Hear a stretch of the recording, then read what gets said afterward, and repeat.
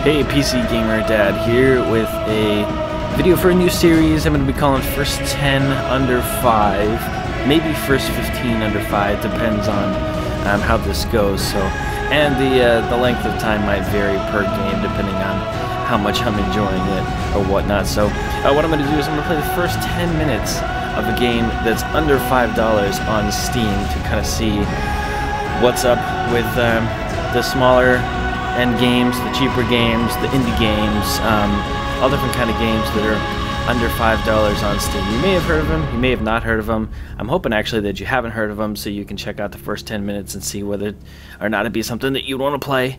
And so this first one that I'm doing is called One Finger Death Punch. It has overwhelmingly positive reviews on Steam, so it's going to be no surprise if it's fun and addictive. So let's jump right in and see what it's about.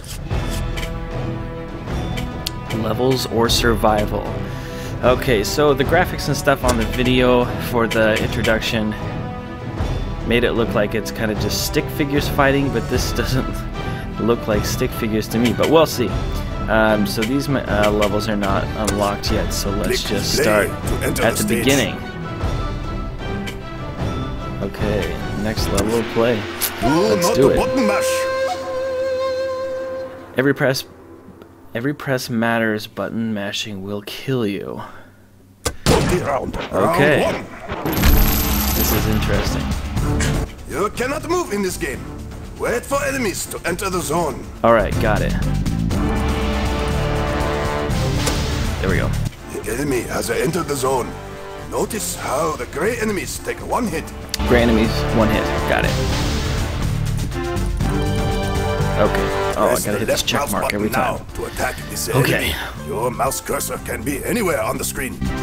Mouse cursor can be anywhere on the screen. Okay. Wait for enemies to approach you. Fight using only the left and right mouse buttons. Yeah, this is kind of fun. Pretty simple. I'm sure it'll get more complex. Maybe drops, power-ups, that kind of stuff. It looks like you can make it go faster if you want it to go faster. Oh, it looks like I have to make it go faster. Press the left or right mouse button to advance to the next round. So. You will see the Let's kick some more ass. Let's see what's up. When you are able to attack. Remember, your cursor can be anywhere on the screen.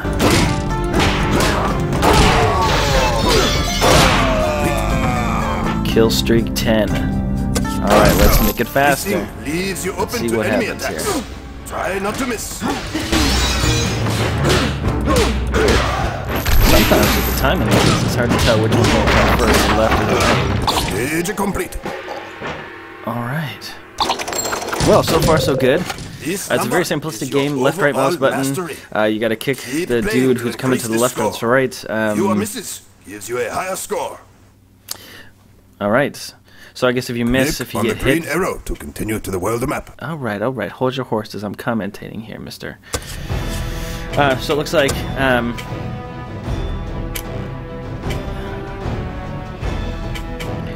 zoom... Okay, so no kind of indication yet whether or not there's going to be some kind of power-ups or something like that. I might have to get to some kind of like... This is how many men you need to kill. This is your life. Some plateau stage or something like that. Where I can set power-ups or something like that, or increase my health or something like that. That's cool. Smash.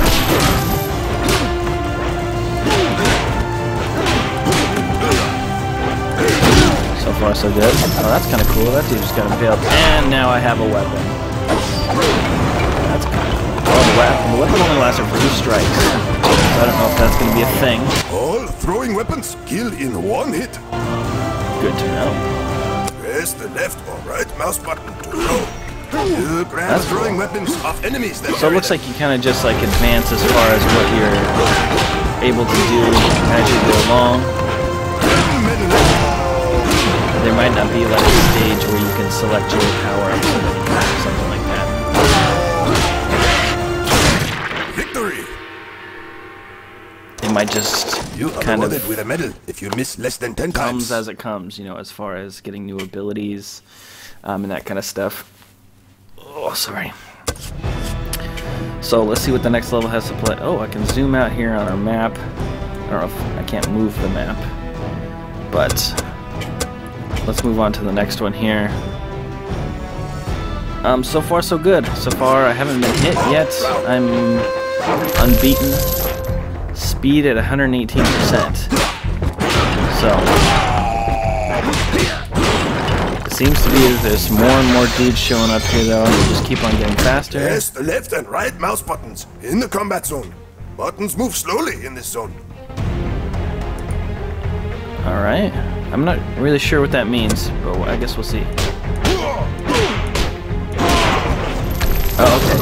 So it has a certain configuration that expects me to do as far as hitting the guy that has the crown on. Some brawlers require you to press the left and the right mouse button. So it's a certain sequence, like a combo, that you have to hit with the dudes that have the crowns on.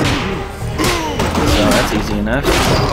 Once you engage a brawler, you must defeat him before fighting other enemies. Cool. That's kind of fun.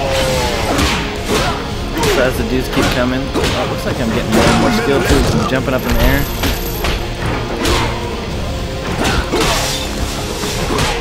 And it looks like it's counting down the number of dudes left here at the top of the screen. So, this game is fun. I mean, like I said, it had overwhelming positive reviews on Steam. I wasn't expecting it to be a total piece of shit. I wasn't really expecting anything at all. I literally just downloaded this like 30 seconds before I started playing it, so I've never played this before in my life. It seems pretty cool. I mean, I don't know what kind of depth we have here. So I'm only playing the beginning. Oh, so we're getting more complex here. We got guys that take 2 hits, and that was my first hit. Oh, now I'm kind of getting my ass handed to me a little bit. So that's cool. Flying eyeball. The guys that take 2 hits are making it a little more interesting, a little more complicated.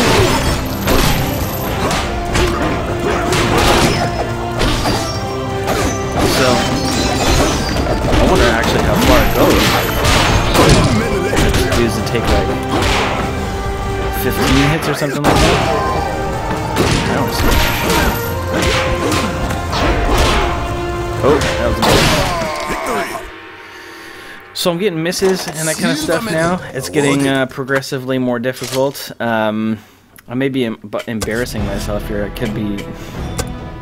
It might be that this is super easy for somebody who's already played this, but ooh, lightsaber. Oh, seriously, a fucking lightsaber? That's awesome. This is like borderline copyright infringement. Fury mode. Destroy your enemies by pressing the left or right mouse buttons. But I don't care, because that's cool. You gotta love the epic sound in the background. The singing chorus. Take your time. Fight him slowly. Look at the left and right mouse buttons moving down the screen. Dang, that was hard. He must have been a boss or something. Gold medal. Gold medal. Alright. That's awesome. Ooh, now we get a choice. So it looks like we got either maybe daggers or arrows. So let's play one more of these and see how it goes. The enemy's hits are indicated below them. Oh.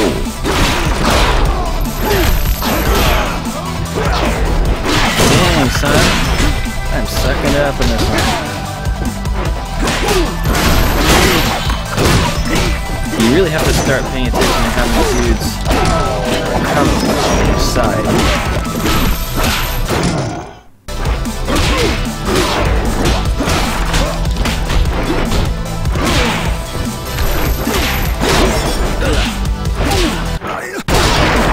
Whoa, I don't know what that was. 10 minutes.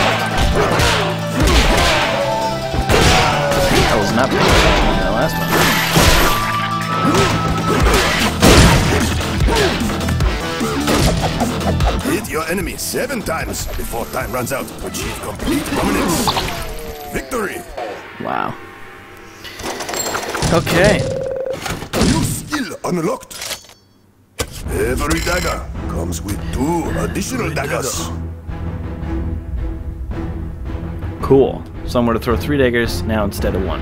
So it looks like as you keep going on, you keep getting upgrades and that kind of stuff. Like I said, I still don't know what kind of depth there is to the story. I mean, I don't know how far this map goes and how many levels and stuff there are. It looks like there's quite a few upgrades and skills and stuff that you can get here. This is a grid of 7x3, so this is at least 21 different skills that you can get as you're going along, I guess. So each equipped skill will become active while playing a stage once you kill a certain amount of enemies. For example, the 3 daggers skill activates after you kill 1 enemy. When 1 enemy is killed, your skill will become active and will be ready to use. Once active, the skill will work on its own. For example, the 3 daggers skill, once active, will allow you to throw 3 daggers instead of your usual 1. All skills are passive and will work according to their description. Once the skill is used, so this game is just ridiculous. And you will need it's to kill absurd. more enemies in order to The use whole the entire skill concept is stick figures, Skills can be used fighting, multiple times on a stage, especially with the this skills awesome with dude a in the lower kill background. requirement. Note that there are certain stages, like boss rounds Giving narration. and speed rounds, that don't allow you to use skills. Rounds. I can see myself sinking, you know, another couple 10 hours or something into this, at least like finishing the game. So I think I failed to mention at the beginning, but this game is $4.99 on Steam, so it comes in right under the mark for the $5. And I think it's totally worth it. It's totally fun. I mean, I feel like I've got my money worth just in this first 10 minutes. I mean, it's absurd, it's awesome, it's good fun. It's a reaction time type of game. You know, it's just the left and mouse trigger. There's not a whole lot of complexity to it, but it does look like there's a skill tree type of thing, and then there's a map.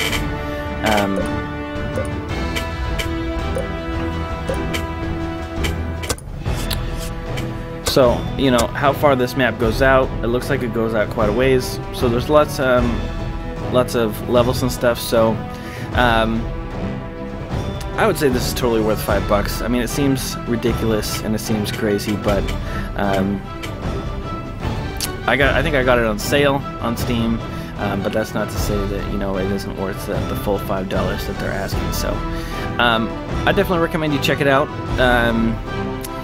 I don't really have a whole lot more to say about it, I don't think, but if you liked the video, hit the like button. If you have any comments or anything down below about the game, if you played the game and you know some more of the end game stuff, and you'd like to comment to other people about, oh, you get this cool thing at this cool level, or this level, and you get this cool thing later on, and it's totally worth it at the end because of X, Y, and Z. Feel free to comment down below. Make sure to subscribe. This is going to be the first of many, many videos where I'm going to be going over the first 10 minutes of games that are under $5 to see if they're worth it for you. So make sure to subscribe and check out more videos coming up on the channel. For now, this is PCGamerDad signing off. Peace.